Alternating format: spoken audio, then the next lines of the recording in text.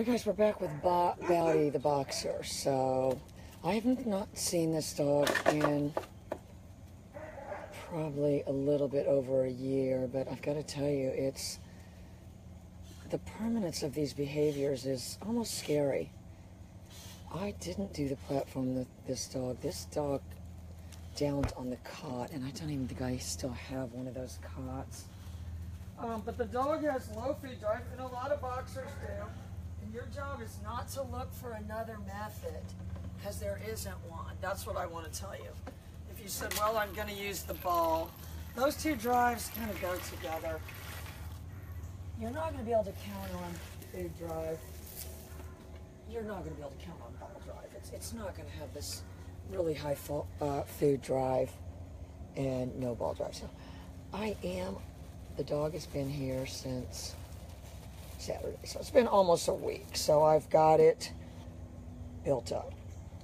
But you still have to understand, you know, if you said, well, how do you gauge it? What's the high drive ones? Oh, they're ripping your fingers off. You know, yeah, that's the ones. So it's nothing like that. And shoe bottom, she's definitely not high drive. I can kind of gauge the treats by how interested shoe bottom is. If I'm cutting them up and she comes over, they must be pretty good. So I want to work on getting this dog to pick something up, but the problem is you've got to get a level of interest first. Shoe bottom will do it. Once she sees me looking at something, and you know, it's probably not a bad idea. She sees them drop.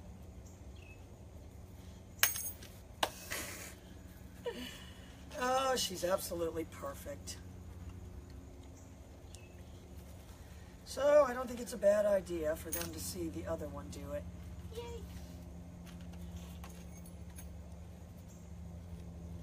She's an assistant trainer. And I'm purposely ignoring him. He needs to say to himself, what can I do? Not me saying, what can I get him to do? No, I'm looking right through him. All my attention's on this one.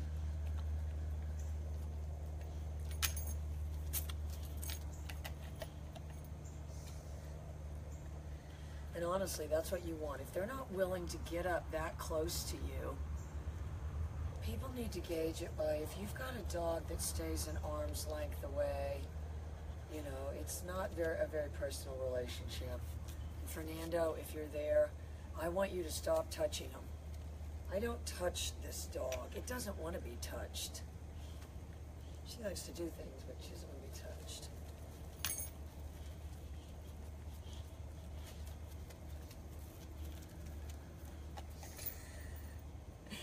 I can probably get her to get that dumbbell. There's a dumbbell sitting over there. I got my eye on that one too. I'm waiting until that one goes out the gate. Okay, hang on. All right, watch this. Bowdy!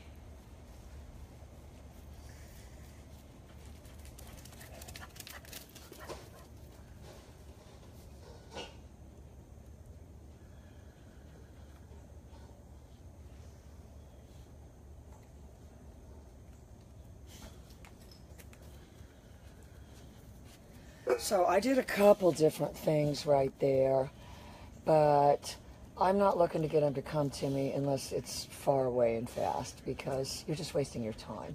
If I was to get out here and do practice making him stay and doing 6-foot recalls, that's not going to help when he's, you know, 50 yards away. They're not going to put that together. So you've got to do the majority of your recalls when the dog is moving. So I just did my neck on 23, like twice, which is very low for this dog. And then I did my pager. So now I've got a dog that's very interested. So he will heel.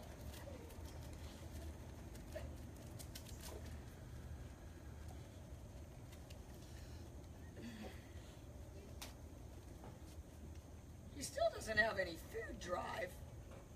He's trying to pick and choose with these treats. just by get shoe bottom doing it. Get him. So he's going a lot by my. And he doesn't know the platform, but if you said, how do you teach it to him just like that? Give him something for getting up there.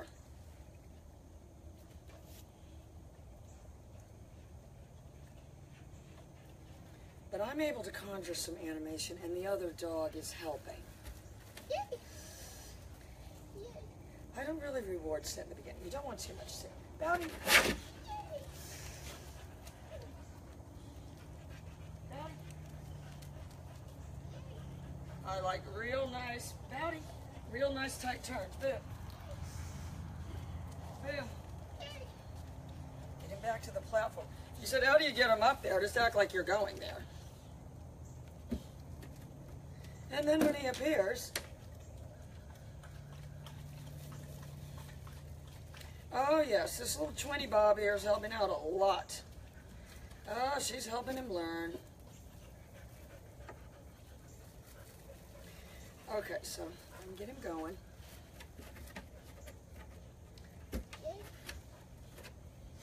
Oh, they do it side by side. Oh, two 20 boxers.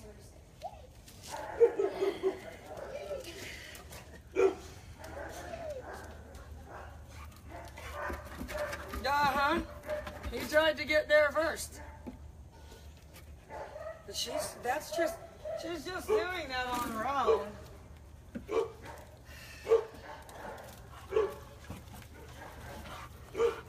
Because I'm adding the animation. Anyway, I don't know if I had this one when I was on the channel before, but that one's deaf. It's just basing everything on my body movements.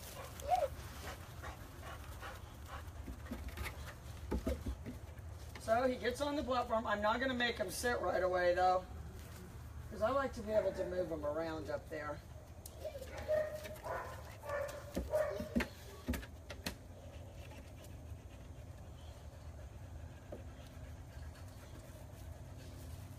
Oh, Crash, she's awful. All right, I'm going to get him going this way.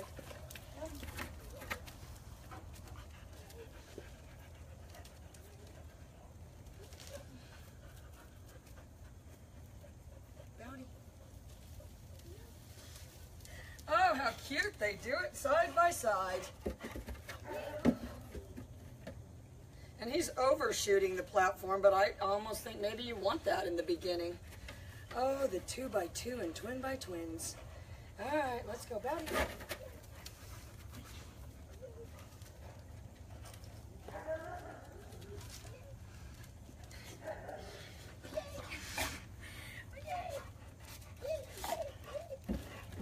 Yeah, he got smart that time and went on the higher one.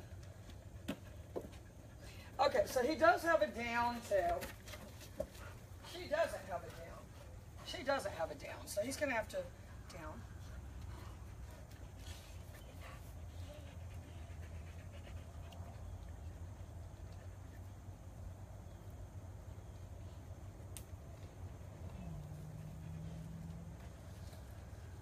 All right, and he'll kick his leg, watch, down.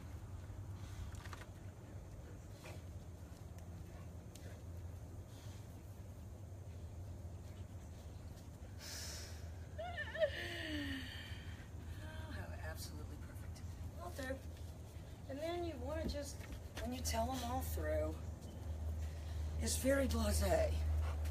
It's not time to get excited that we're done training. Put on a mask to give yourself a fun look. Okay, hang on. Yeah, maybe that'll be more fun. Okay, hang on. What's this?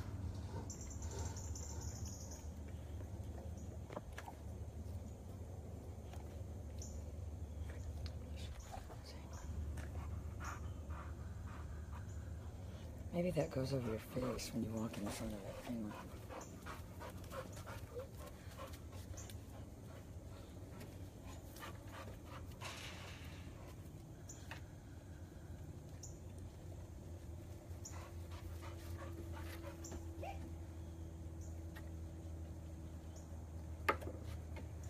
absolutely adorable together. Anyway, so, whoops, uh-oh. Hang on.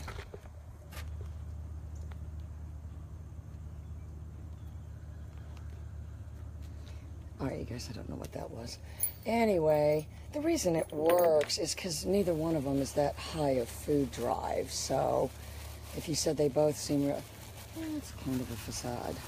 They're not that eager. If something else happened, if the mailman pulled up, there's some dogs that would glance and go back to the food.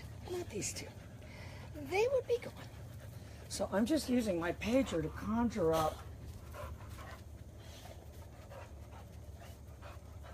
get him, yay! And just rewarding him for getting up here. If I can turn him around up there, maybe we should turn him manually in the beginning. You can see he's not real bendy though. He needs to bend more. All right, now I can just put it all together. He's on the platform. Oh, they're side by side.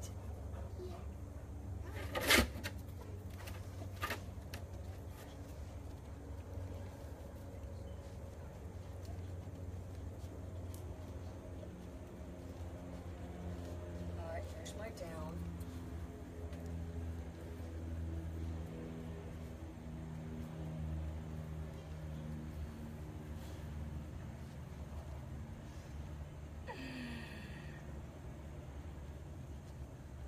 And if you said what do you like about the dog is very reclined, and people need to understand when they make one down.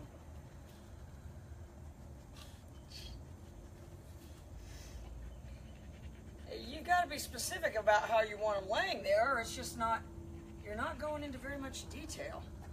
All right, guys, I'm just going to get some pictures of these two together. I mean, they're just so cute together. And she's really helping him learn.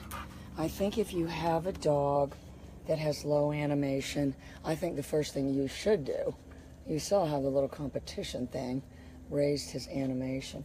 All right, guys, I'm going to get some pictures real quick, and I will be right back.